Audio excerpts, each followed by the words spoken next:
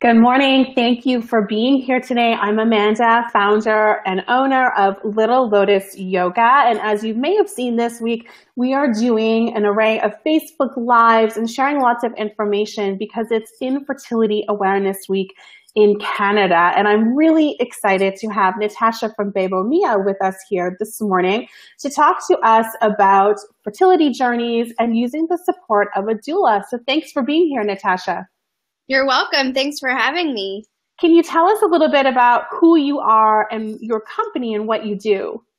Sure. So I am a co-owner of Bebo Mia. We are a training organization. We're located in Toronto, but we train women globally who are working in the maternal health field. So one of our main components of our training is doulas. But then we also train breastfeeding educators and sleep educators, fitness instructors, all of those things. So we've been pretty busy over here. And one of the big things that I like to do when we talk about doulas and working with maternal support is the effects that fertility and fertility struggles have on the rest of a woman's journey through pregnancy and birth and parenting. So we very rarely do a training where we don't have some element of the fertility issues in there, because it really does impact. And with 1 in every 6 couples struggling with it, there's hardly a chance that as a doula or anyone working with new parents that you're not going to stumble across a family or a couple or a woman who hasn't gone through infertility. So it's important for us to be aware of what's going on and how they're feeling. Absolutely. So can you explain to those who may not know, what is a doula and what does a doula do or maybe doesn't do? Right. So a doula is it depends. There's a bunch of different types of doulas. But the type of doula that I tend to be is a birth doula, which means we're emotional and physical and informational support for a woman, like leading up to her birth, going through her birth, and the few hours after her birth. So we really are that continuous care. And that's the big, kind of key word for people to know is we're continuous care through their pregnancy, through their birth, where they might have different nurses come in and out. They might not have their OB during the birth, but their doula is constant. What we don't do is anything medical. So we're not doing blood pressure checks. We're not doing cervical checks. We're not telling you if the baby's okay or not okay or anything like that. We really are trying to find all the information that a woman needs to make informed decisions as they go into their birth. We're there to massage them. We're there to help them feel safe in birth, but we're not there to do anything medical. A postpartum doula it's funny because I have I have a best friend from the city. And it's so funny the way we talk about doulas, a lot of people still don't know what they are. And I remember my very best friend 5 years ago had a baby. Baby was 8 months old or something like that. And she was like, I just wish there was someone that could come in and just chat with me and be my friend and help me with the baby and help me with some of the stuff around the house and just kind of be my friend, but help me with my questions and all that stuff. And I was like, you do know that's my job, right? That's what, that's what I do. And she was like, no, I didn't know that that's what you did. But yeah, basically a postpartum doula is, again, that continuous care, but also helps you with all the questions you have when you're working with new babies, when you have a new baby. You're trying to breastfeed, you're trying to bathe them, you're trying to... Which is a much better resource than Googling everything. Is this normal? Should I go back to the doctor for this? Or is this normal newborn behavior? And how do I bath my baby? And how am I supposed to swaddle my baby? And how much food, how much milk should I be giving my baby? All That's those right. Great questions that as new moms we have. And and making the assumption of someone who's been on their fertility journey, you have that, that little bit more protection of it's taken so long and there's been so many bumps along the road to finally have your baby in your arms. You really want to make sure that you're doing everything how you should be or supposed to be doing. And to have that person to bounce ideas off, to have just as a support, to be sitting there saying, you're doing a great job is an invaluable resource. I mean, that just saying that alone, you're doing a great job is like, right? Because I know you know this as well as I know this, being a mother, is that everybody and their dog comes out of the woodwork to tell you how to parent. Yeah. And not always does that fit with how you want to do it, right? And one of the main roles of a doula is to honor and protect the choices that parents make. So if you've decided to parent in a certain way and your mother-in-law doesn't like it, or your sisters don't like it, but your doula says, you know what, you're doing a great job, you know, it allows you to follow your instinct and do what feels right for you. So yeah, especially with people who have gone through the infertility journey, there's so many ways that can go. You can, like, there is some research, not a lot of research, but around the idea of women who have struggled for a long time now having their baby, and the increase in mood disorders and anxiety. So, you know, being anxious about all the different things that you're doing with your baby can be challenging, and just having somebody there being like, you got this, like, you're doing so well, it really makes a difference. Like, if anything I can say is that women who struggled with infertility are going to need more support than others. Because they're going to be the first people that feel like they have to be happy regardless of what happens. You know, they've got their baby, now they need to just be quiet and be happy. Because they wanted this baby so bad, and then they got their baby. So why would you be sad now? Or why would you be anxious? Or why would you be worried or feeling like I'm disconnected with my baby? This is something you've wanted, so you should still have that feeling in the postpartum period, but that's not always the way it is. No, it's not the way at all. And I mean, I've been through it. I've been there. And so, you know, I have my own experience, and I don't want to put my experience on everybody else, but it's just something that is bound to happen, is that you have this baby, you have this feeling like you have to be happy no matter what. And then when you're not happy, there's no one to talk to, and you don't feel like you're allowed to say it. So they're going to be the women who feel more isolated. And if they have a postpartum doula that understands that this is something that can happen, like, it is okay for you to say this is hard. It is okay to say you need help and that this isn't what you expected. Then she's going to have an easier time reaching out for the help that she's going to need. So what would be some of your advice for anyone who's watching, or maybe watching later on the replay, you know, if they're noticing their friend or a family member, you know, they think they might be experiencing postpartum anxiety or depression, what are some ways they can help support them? Yeah, so I think the education piece is key. So if you're a doula and you're a birth doula, you're lucky because you're kind of that first line of defense against this. You know that they're at a higher risk.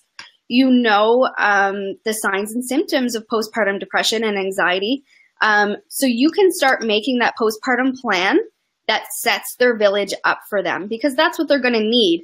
It's not going to be like they have the baby, finally they're happy, they're going to be okay in their room by themselves, stuck on the sofa, feeding, 12 hours a day. 24/7. For the first 4 months. No, that doesn't work for anyone, let alone people who aren't expecting that change in their life. And so making sure that the postpartum plan is all set up, it's locked and loaded, you've got your support, the people who are going to bring you food, the people who are going to come and allow you to say the things you don't want people to hear. Making sure you have all that support, and then making sure if they have a partner or a mother or a best friend, that they know the signs and symptoms of postpartum depression and who to reach out to, where to reach out if these signs are coming up. So yeah, definitely if you can get in there prenatally and set this up properly, and letting her know that it is normal to not feel awesome, even if you waited for years, and that these are the people and places you can reach out to, then that's going to be a huge help. As a postpartum doula, of course, you're going in and you're not monitoring, but you're looking for those type of signs. You're making sure the partner knows, if they have a partner, what to look out for. So it really is the education piece. I know I sent you the link to a blog post, and at the very bottom it says, so in this blog post, there's 5 things that doulas need to know as they're caring for people who have undergone infertility and have become pregnant or have become parents. And there's a whole checklist of all the different signs and symptoms of postpartum depression and anxiety disorders at the bottom. And it's an amazing resource by a woman here in Toronto. Her name is Olivia Scobie.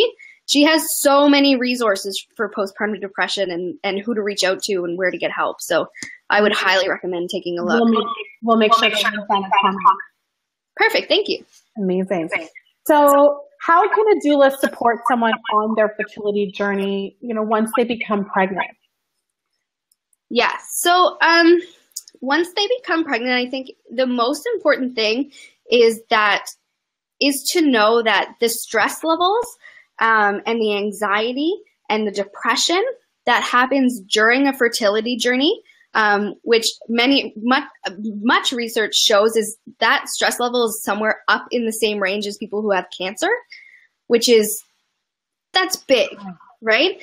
And so a pregnancy test that comes out positive doesn't take away all of those feelings. They're not automatically gone. It's not like a light switch of I'm pregnant, everything else is gone. That's right. So it's important to know this because your clients moving through pregnancy have a higher risk of depression and anxiety, and also they can have a harder time. I don't want to paint a joke like some women, there is that switch and they're like, finally, I got what I wanted.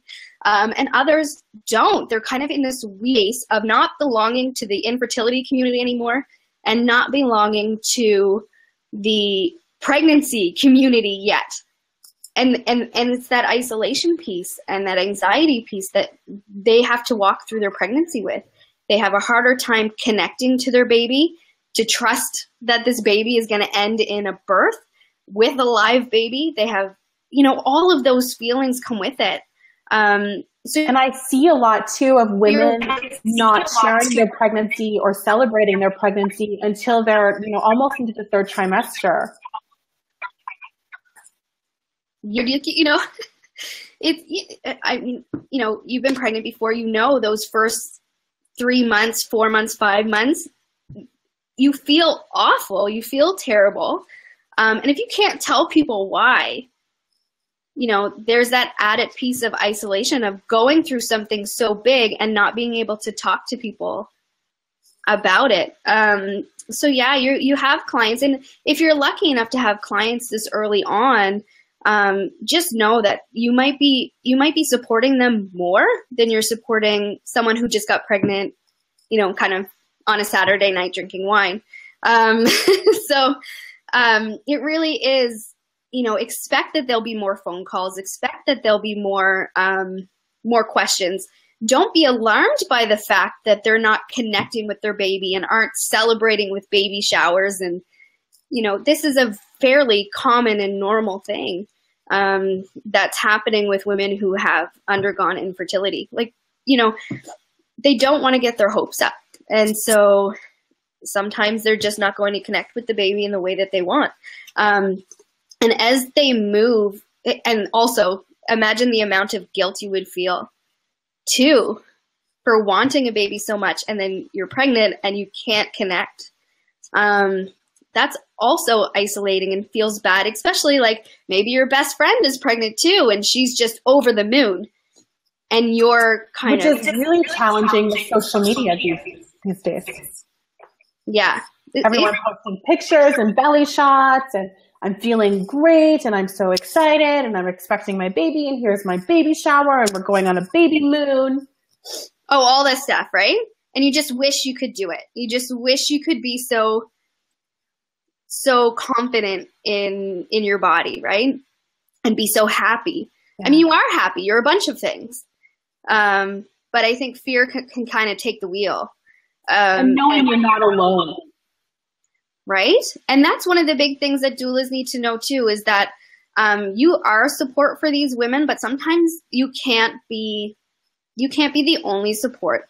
There needs to be other peers that are going through the same thing that they can talk to. So if you know anyone in your city, your town that are hosting, birth after infertility groups or pregnancy after infertility groups, anything like that where they can connect with other people who are going through it, is going to be an invaluable resource to them. So, and if this is a topic that you love, you can create that in your community, because there's a good chance it doesn't exist, Absolutely. Yeah. So where can people find more information if they're interested in learning more about doulas, or maybe are interested in becoming a doula themselves? How can they connect with you further?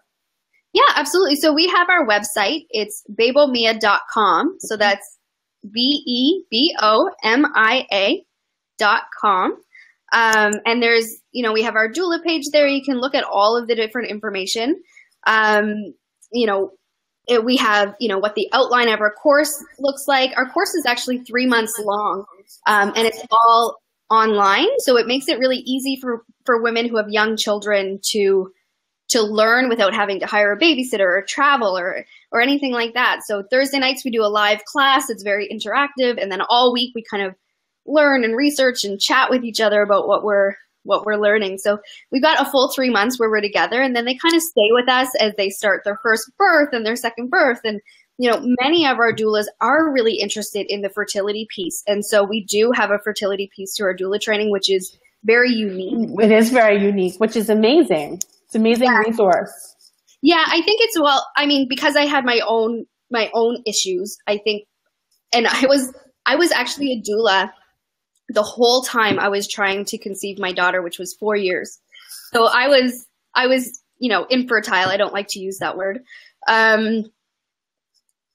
While I was attending deliveries and births and all this stuff. And, while I love my job, I still found that very challenging to watch babies be born and, all this thing.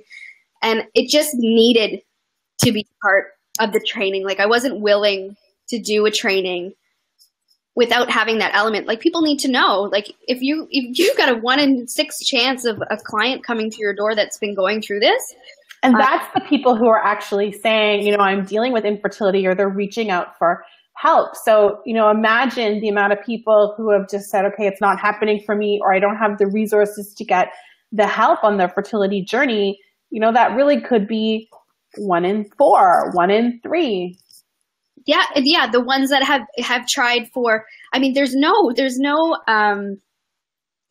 way to kind of distinguish who has a harder time going through infertility, right? Somebody could go through for 4 years and then not bother them, where someone could be trying for 8 months, not be one of the statistics, and have a very challenging time with that. So, it could be 1 in 4, right? So you need to know what treatments they've been going through, the impact it's had on their body, how they feel going into birth. Like we all know how fear affects labor and delivery, right? So you need to know this stuff about your clients. You need to understand. And it's taken the body is so smart, and it's taken so long to have this baby. Your body wants to just protect. And so I'm sure it's very challenging when it comes time for birth, when your body for so long in your mind has been saying, hold on to this baby for dear life and keep them inside and safe, to then understand and feel, okay, it's time to open up and relax and birth your baby. There's been so much stress and anxiety of keeping that baby protected. Absolutely. And as well as I do that in this society, birth isn't looked upon as something that's safe. It is, but it's not looked upon as safe. So you're going to notice that with your clients who have gone through infertility, they might be looking for other ways to give birth that are perceived to be safer to them. So inducing earlier or cesarean sections that are elective, those things are higher, not because of the need, not because you need it. Like a lot of people will say that, infertility clients are going to need a C-section. But that's not true. The C-section rate is higher at the time when people are electively choosing, so at 38 weeks, where the C-section rate is more on average when you wait to 40 weeks, so the people who are waiting for delivery to happen spontaneously. So it's not necessarily that a woman who has gone through infertility needs a C-section because of the treatment.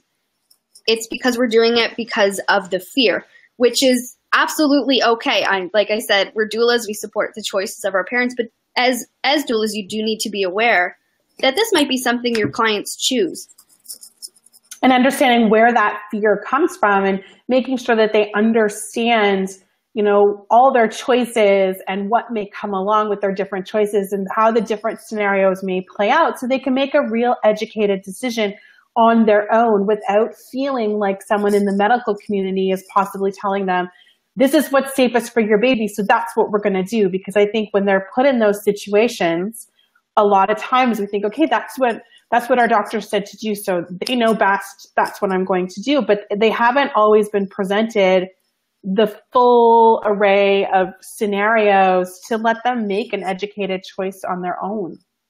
Absolutely. And that's part of the things we're there for, is to help with that informational support. So if you have a healthcare provider that tells you 50% of women who have IVF have a cesarean, you would automatically think it's because of the treatments or because of, you know what I mean? Or the body.